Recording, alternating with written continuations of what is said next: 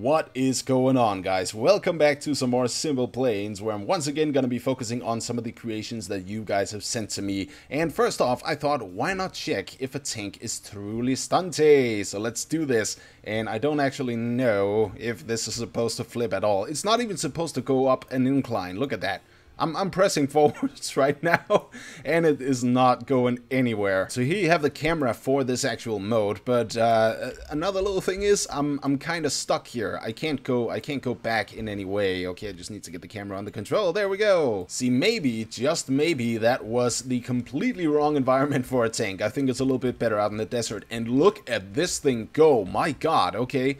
This is totally speeding up. We're almost at 100 miles per hour, which, okay, now it's actually dropping a little bit because we're going up. But still, I mean, way more maneuverable here, and we also had a bit more run up on some flat piece of ground. And again, we're stuck, so I don't really know what's up with that, but we do have some more action groups that I could check out a little bit. So first off, we got the gun out there, and then obviously we have this gun up here as well. I mean, it's really huge, but it's not really that big of a blast. Actually, I didn't even see the projectile, and I wonder if that is making any... Nope.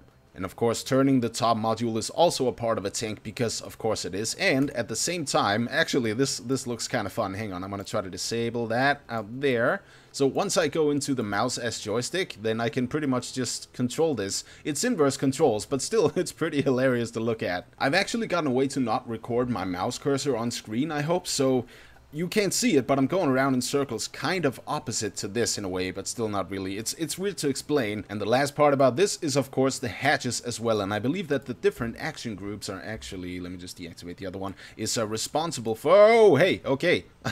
I think it was about to break the cannon. I don't know why. But one little thing is that I cannot make it go backwards, and we're also on an incline here, so I have no clue what to do. Maybe I still needed to deactivate something out here or activate something out here. No? How about the other VTOL? No. So I don't know what to do. I'm sorry. But still, damn cool creation. Okay, no. No, guys, no. What the hell? I mean, I asked someone in the latest episode of Simple Planes to build a giant blue whale that could fly. And here it is. This is what it has led us to. This...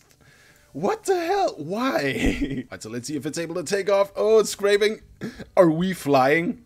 Are we seriously flying a giant freaking blue whale right now? Okay, that's insane. So landing gear in, and let's go. Oh, this is so glorious. I don't even know what to say at this point. I don't even know. This is a blue whale. A flying blue whale. Alright, so we have reached the limit. Whoa,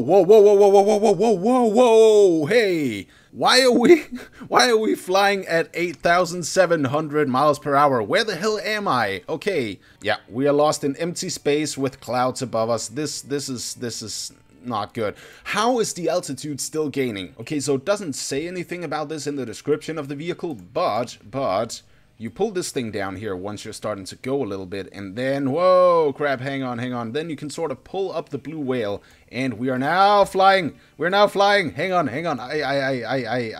have fucked this up tremendously, haven't I? Let's get to the strict height, and there it is. So let's go. I'm just trying at 1,000 feet at the moment. He's kind of doing a bit of a slow job at it, but then again, it's a freaking blue whale. I mean, who can blame him? I think that this is new background music, and by the way, we have now completed the loop. That is insane. So I started at 1,000 feet, and then I was at, 3.5 once I actually got to end the loop. So that's pretty interesting. But this is the new addition to the true stuntiness test. This is flying upside down, and it has to be in a very stable manner where it can actually almost kind of auto gain its own altitude. What is happening? Why did that happen? All we need now is the roll, because I'm quite sure that this one can fly upside down. However, there's also another true stuntiness test edition, and that is landing, so I gotta make sure that I can do that with this guy. And to be honest, I think it's gonna be hard if he starts to spaz out and fly 8,000 miles per hour. But either way, I thought that I would never see a rolling flying whale. And here it is, and we're actually below the 1,000. But then again, it should still technically be legit if it's below 1,000, because that just means that it's even more truly stunty or whatever the hell. And for this, I'm coming in for the landing, so turn around upside down and then roll, and just bring myself down a lot, maybe even kill some of the speed here. I think I need that. And I never thought that I would actually see a blue whale with landing gear. I would see planes, but not necessarily a blue whale. And I'm coming in way too hot, am I not? I don't even know, but I want to actually go into a very, very slow descent. There we go. Wait, what's happening here? Is it just that floaty? Is it just that floaty that it can't... Okay. What the hell happened there? I have no clue, but all of a sudden it just started being really floaty. Yeah, so we did not land on the landing strip, but still, I am deeming this whale truly stunty because it is. And once again, guys, I'm trying to fly a freaking helicopter, so let me actually just try to do this correctly for once, because I didn't do that correctly before. First of all, keep it very, very stable in the air. That's a very, very good thing, but at the same time, tilt it a little bit forward, so we are going forwards. I'm not too sure on how these guys work yet, but I do read the full description now, and even if I go into Steam's overlay, I even have the controls right here. So that way I assure that I cannot actually overlook anything. But my god, this thing is hard to keep stable. So I know that this is a helicopter that's built the, completely correct way. But like any other helicopter, I'm having trouble with it because I think it's very, very important that you stay incredibly, incredibly stable in the air. Like a complete horizontal split between you and the ocean. But I can't. I just can't, and I'm trying like crazy. But still, hey, don't scoot out. Okay, thank you very much. Can we at least stay stable in the air? And I read on the page that that was somewhere around 60% throttle. So let's try to go to 60. There it is. Okay, perfect. So you're starting to tilt again, aren't you? All right, I think I got it now. There's no. Hey, let's just turn around, okay, and stay there. Stay. Why are you doing that? Why are you going that way? And the creator on the page said that this is most likely not gonna land, so you know what? I am going to try to land it not on a mountainside. Not on a freaking mount. Where the hell are you going? You're supposed to go the other way. Go the other way. It's over there. Can we at least land it? I would love it if I could land it and not explode. Not explode. Okay. Well, I can't say I didn't try, right? So let's just check out the guns on this one. And first off, there's obviously the little cannon out there. But we also have some more things. And I believe that the VTOLs can actually... and the trim over here as well. I learned that this one over here to the right is called the trim. Either way, this is the trim, and those two can tilt and rotate the weapons in a way. And then, of course, you have the action groups, which is insane. So let me just do this, I think. Is this wrong? I don't know. I have no clue if I actually activated it. Okay, there we go. Launch the weapon. Complete. Whoa, what the hell was that? That's another plane. What? There's another plane? Okay, I gotta get over there right now. I gotta check out what that plane was, because there was another plane. I don't know if you guys saw it, but there was a plane. And I'm going over there right now. What the hell is that? That is so cool.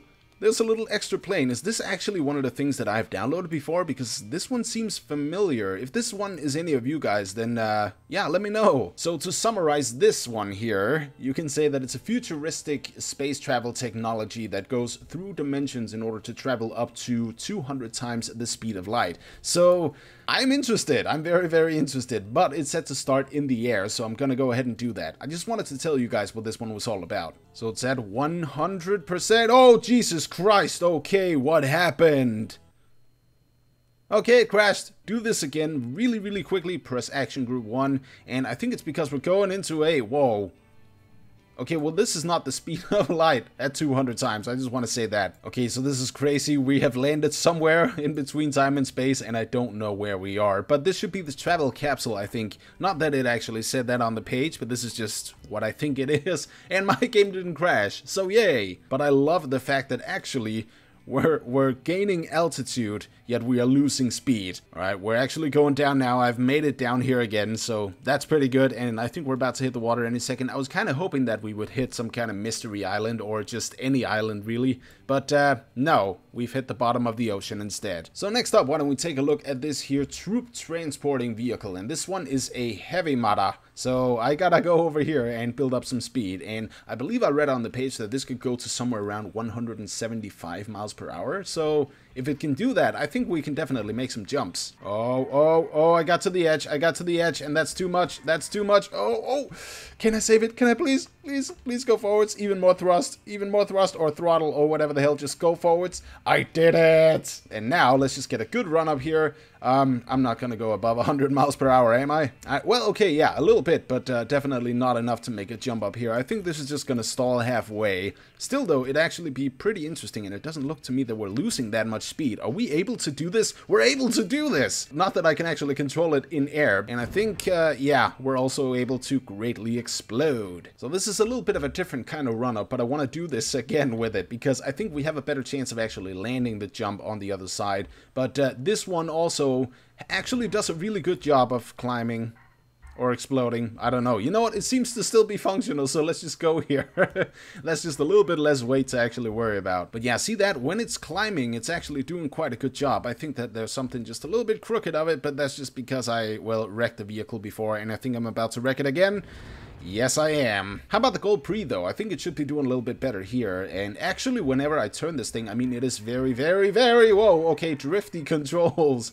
My God. Right, let's just get back on track here. But if I'm coming around the corner here, then you can see it's actually very, very responsive controls. However, it seems to be scooting out quite a lot. But I can definitely control it around tight corners, which is surprising for such a heavy vehicle. Oh, crap. Oh, crap. Oh, crap. Oh, once again, I done did it. I fucked it up. Oh, yeah, by the way, you can still open the back door here, and this is where the troops would be located in a way, and we still have some inner lights, which is just amazing amount of detail in a way. We also have the front lights over here, and I believe that you can put something... Yeah, you can open this thing up. This is the view camera on top of the balcony where we're going, and I can still control it from out here, which is just... so nice. The cockpit view is amazing. I really love this. And I maybe should actually close the door out there. There we go. If we can check out the suspension, then I think this is the place to do it. Nope.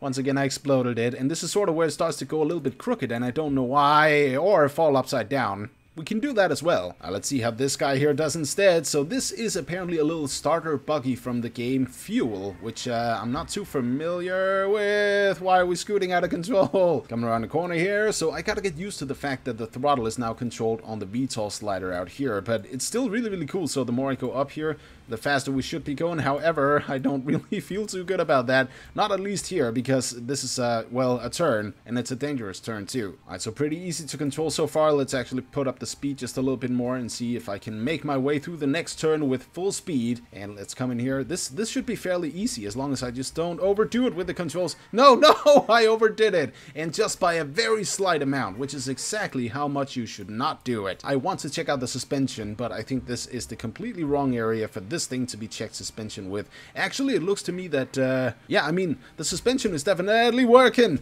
but is this the completely wrong environment? I think it is. Okay, here we are. I'm coming up here now. This is better. This is much, much better. So let me just actually put down the speed just a little bit, because we don't want to hit this too hard, do we?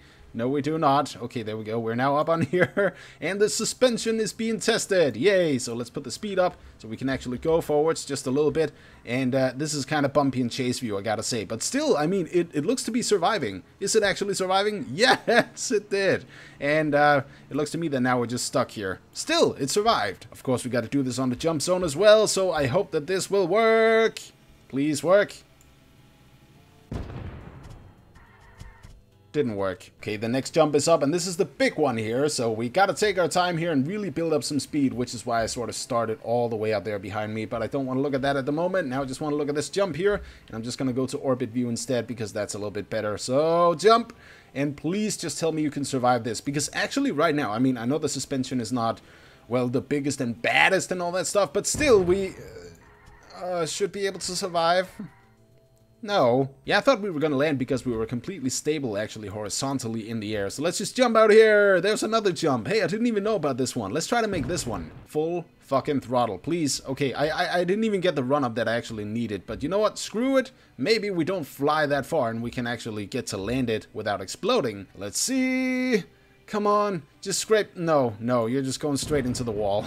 I needed more run-up. I know this is not the airport, but hey, we can still take off here. So, this one apparently has very, very easy controls and is not using any VTOL sliders, which is awesome. This is just the kind of controls that I need for me, because as you guys know, I'm a dumb fuck sometimes. So let's just get the landing gear in and let's go. Oh crap, okay, okay. I still gotta not crash it, that's the thing. So let's actually try to not crash it. Can you please try to not crash it for once?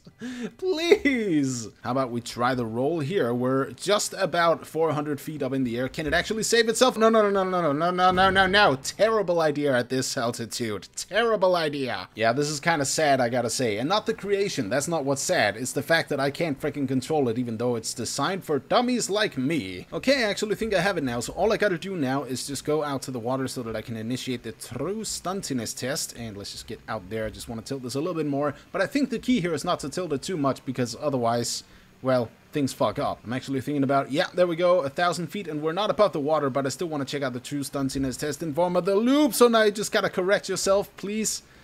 Jesus Christ, why, okay, I just had it, why are you upside down now? I actually sit here kind of feeling bad that, I mean, people are using so much time and effort in these creations, and I just crashed them, and I don't know how the hell I should fly these things. I'm thinking about doing a long stream at one point with all of the creations from different people in Simple Planes, so that would be really awesome. But yeah, maybe I can make it fly then, I don't know. I'm just really sad that I can't right now. And this one here looks actually bigger than it is on the page as well. It looked really, really huge, and it's just a little mini truck, but hey, that doesn't matter too much. Oh, whoa, whoa, whoa, calm down there.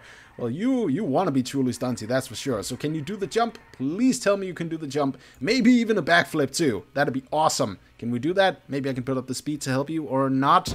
No! But before we jump with this guy, you have 2 turrets, and the first one is activated on Action Group 1, and the last one is activated on Action Group 2. So pretty interesting. And then, of course, you have the air to ground, which is over here, and I believe that the other thing is, yeah, okay, activating that. So that's also a little bit better understanding, at least on my part, of how these action groups actually work. Alright, I'm trying this one more time, and at 16% speed, or fuel, or thrust, or whatever, does it actually? No.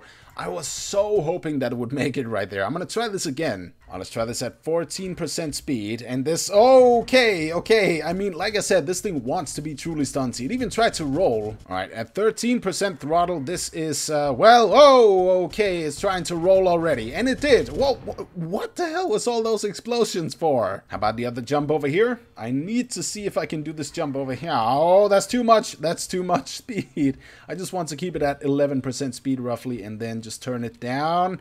This is not gonna work, is it? No, this is not gonna work. No. To give you guys an idea of how powerful it is, that was 6% thrust. Or throttle, or whatever the hell. And the wheels are still going. Goodbye over there. Also, you're just killing that guy there. Hey, leave him alone. What the hell did he ever do to you? Please don't crash on me. Okay, well, I saved it the last second, but it's just scooting the way hell out of control now. Yeah, this is not gonna land. If it does land and it doesn't explode, which it didn't, it would be very impressive. Still very impressive considering the fact that this vehicle can fly within the first 2 seconds of taking off. Alright, so this one here doesn't have any wings, but you can still control it. And we also have the guns out there, which is amazing. But, go up, please. Please go up. I'm not even going to try to actually correct it once I at least know that it is stable in the air and capable of flying, which it is. It seems to be catching the air now. We're definitely catching the air, but it's still having a little bit of trouble actually going upwards. I think we just need a little bit more speed, and we need it before we hit that frickin' mountain over there. So can I go up here now? Please? We're actually gaining altitude, but losing speed quite tremendously. Am I just going to have to go out here? I have to go out here. Don't crash it, okay? I've crashed enough today. Please? Can I actually make it over the hill, like right here? Oh, thank God, and we are clear. So yeah, no wings would make a true stuntiness test much, much harder. So I'm interested to see how that is going to go. And actually, yeah, once again, I'm below it, so I just need a little bit more speed. You need to balance this thing with speed and altitude a lot. At least if you want to do a true stuntiness test, which is sort of what I'm trying to do out at this point. Hey, yeah, this was also another creation. Hang on, or creation, what the hell am I talking about? I'm all over the place right now. I can feel that myself. But that was, okay, I'm gonna crash into the water. But that was another idea from another viewer of mine, is that you could actually have the plane skim the water in a way, 5 feet above or something. I'm not too sure, but definitely have it skim the water, maybe even all the way down to 1 or 2 feet above. I don't know, but hey, if you guys want that as an addition to the true stuntiness test, please let me know. And the other location that was possible to take off from would be USS Tiny. So let's do this, please. Oh God, okay, already. I need to seriously get a grip on this thing. It seems to me that we're pretty much good now, and it is just way easier to take off on USS Tiny than it is to actually take off on ground. Why are we slowing down now? At least let me try to do a backflip, if not a loop.